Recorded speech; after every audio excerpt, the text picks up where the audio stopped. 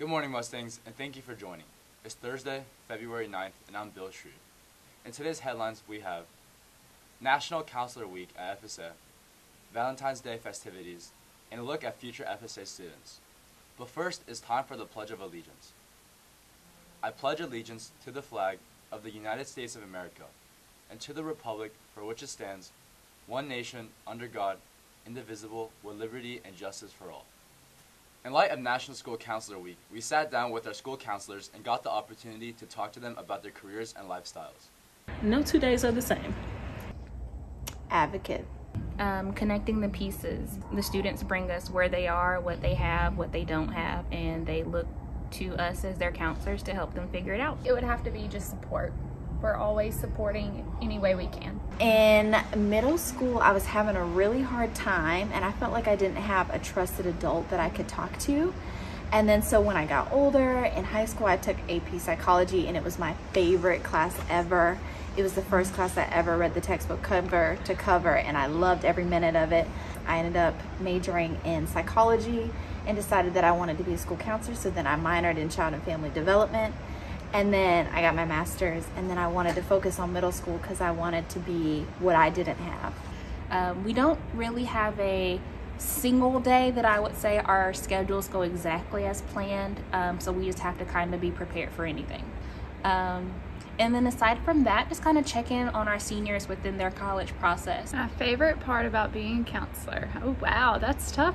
So I think it's building the connections with the students. You know, I love when I'm able to build those connections, really get to know our students and what they're wanting to do in life and kind of their journey, what's led them even here. So we do individual counseling, of course. I lead small groups, I do classroom lessons. When I'm not doing those things, I'm event planning, or I lead impact time, so I meet with our impact teachers and decide what curriculum we're going to be using.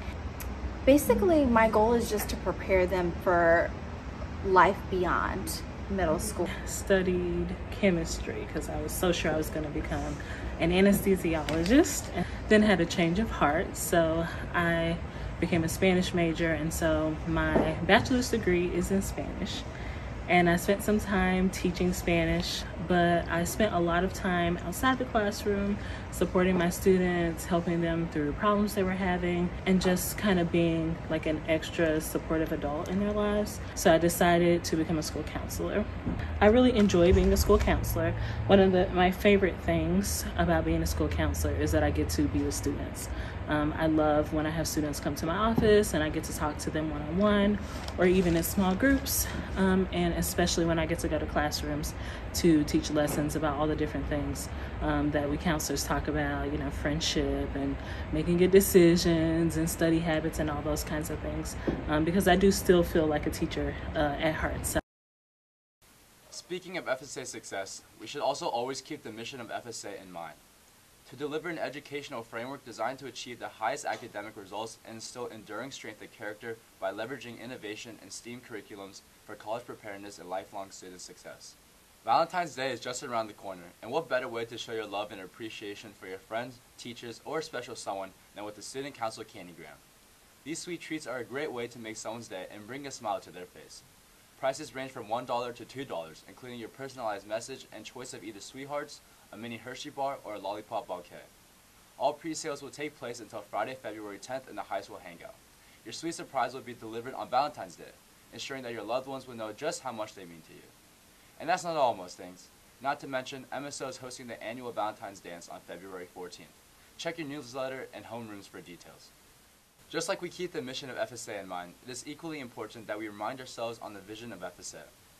Fulton Science Academy Private School endeavors to be a nationally recognized school serving advanced and gifted students committed to academic success, civic responsibility, global citizenship, and high ethical values within a safe environment that celebrates diversity and is nurtured by the collaborative efforts of all stakeholders. FSA's in-person school tours resumed earlier in the semester. On average, there are approximately 4 tours a week. Mustang News reporter Amira Islam takes a closer look at the purpose of school tours for prospective students. In-person tours for prospective families takes place multiple times a week. At times, there are as many as 2 hours a day for different grade levels, at least 3 to 4 times a week. Admission Director Pam Walsh and Assistant Katie Cohn not only walks families around, but also answers important questions about FSA. People want to know about class sizes, about what kind of acceleration is offered, what we do for gifted students, what foreign languages we offer. Also, we get a lot of questions about our college acceptance rate and what colleges our seniors are choosing to go to. And surprisingly, we get these questions from all grade level parents. During the height of COVID and FSA's hybrid school tours did not halt. In fact, Ms. Walsh shared how she developed a virtual tour that mimics an in-person tour. She made sure that all aspects of the virtual tour were informative, interactive, and visually appealing. What we do is I have a slide bank. It's got embedded video, so I just kind of go through the slides. Starts out with kind of a tour of the front entryway and the clinic, and then we move on to the different level classrooms, so like the elementary classrooms or the middle school and high school classrooms. And while they're watching those videos, I just kind of talk through each of the programs. While she is not totally surprised by the response to in-person tours, the tour registrations are reflective of the growing brand of FSA. Tour groups, while they are organized by school level, and most times, questions are not limited to one specific area. It is not uncommon for elementary parents to ask about college acceptances as they plan ahead for their student. For Mustang News, I am Amira Islam. It's time for the weather. We're in for cloudy skies for the next few days, with scattered showers expected throughout. The highs today are in the mid-60s with lows in the mid-40s. Tomorrow, the highs will be in the low 60s with lows in the mid-30s. Be sure to stay dry and don't forget to grab your umbrella on the way out the door, Mustangs.